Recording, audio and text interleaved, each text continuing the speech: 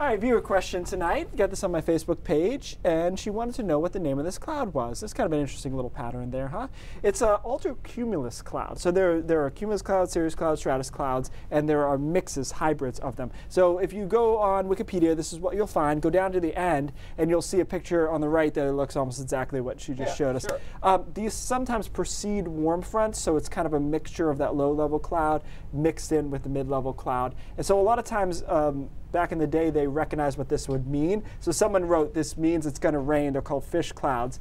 So it doesn't always mean it's going to rain, but often it is in front of a warm front, and therefore it does work out that way. Is the term Simpson's cloud a real thing? Like no. the ones from is that what you're thinking? Oh, like cumulus clouds is what it would be. But not Simpson's clouds. It's not like a thing. You don't refer to it as Simpson's clouds. Not normally. Oh, I got to learn a lot.